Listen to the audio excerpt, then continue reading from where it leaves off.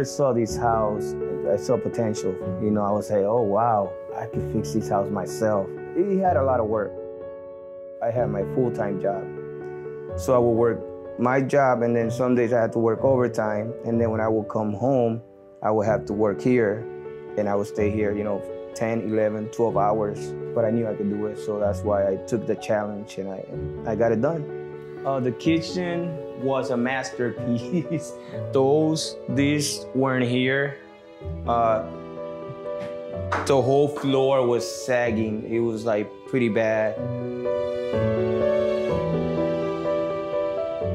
I dug like 5.5 feet down, up to about right here. And I sealed that with tar and plastic. It hasn't been leaking, so I don't think it's gonna leak. It's my beautiful wife right there. We started the process of trying to buy the house, but you know, in the whole process, she passed, and I kept going. My kids, they love it. They wanted to come with me every day. Even the little ones, they helped me a lot. They would come and say, Daddy, I'll sweep, I'll do anything. I just want to be in the new house. So they were excited. They were excited about it. I'm hoping they learn that if you really go after something, if you keep at it, you will get the results you're looking for.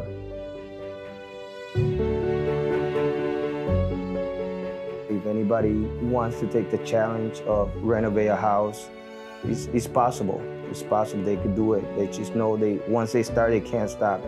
It's got to be there to the end.